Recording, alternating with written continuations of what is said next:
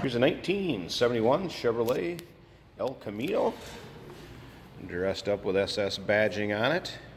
This particular car is a numbers matching engine underneath the hood. If you'd like to check out the still pictures on our website, you can see that VIN number that is stamped into the engine plate.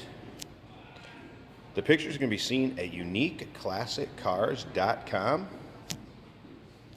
Again, 1971 Chevrolet El Camino, SS badging on it. This car's nicely equipped, power steering, power brakes, air conditioning underneath the hood, is powered by a 307. Like I said, that is the original engine this would have came with.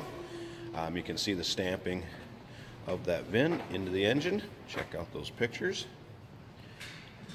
AC unit underneath the dash, so it has had AC added on there. Compressor and everything does turn on. This car actually started out and came to us as a black plate California car.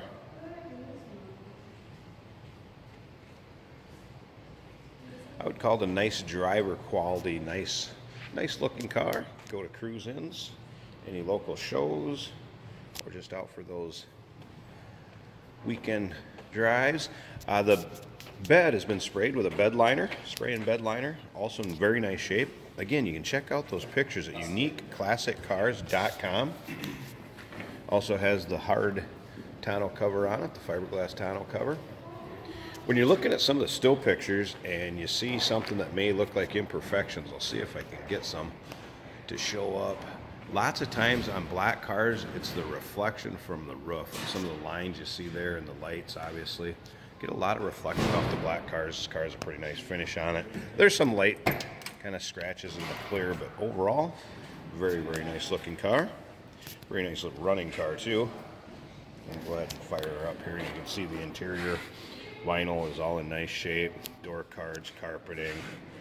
Check out the pictures. I have the dash pad, dash cover off of it. The dash is not all cracked. It's actually on there to protect it. I suppose because this car has spent a lot of time in the Southwest, North California. Odometer reads 59,177.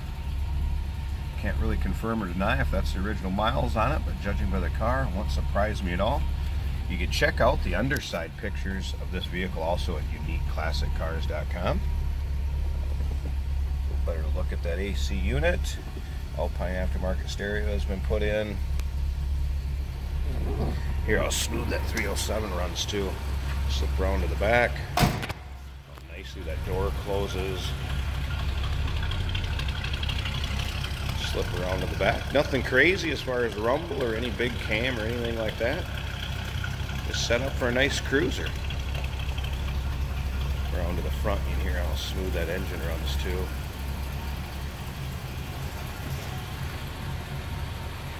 Very nice. Looking and sounding. 1971 Chevrolet El Camino.